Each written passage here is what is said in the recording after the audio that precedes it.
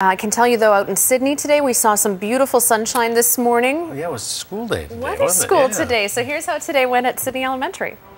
Welcome to Ms. Curnow's grade 4 class at Sidney Elementary! This class is hooked on weather. They even have a wall dedicated to the subject.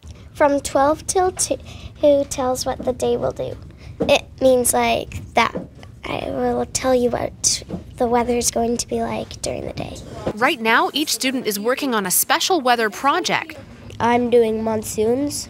In most monsoons, they go up to like about 6-7 inches. We showed these kids a different side to weather, how to research and tell a weather story using graphics and a green screen. 15 degrees. It's pretty exciting, almost as exciting as the extreme weather they're reading about.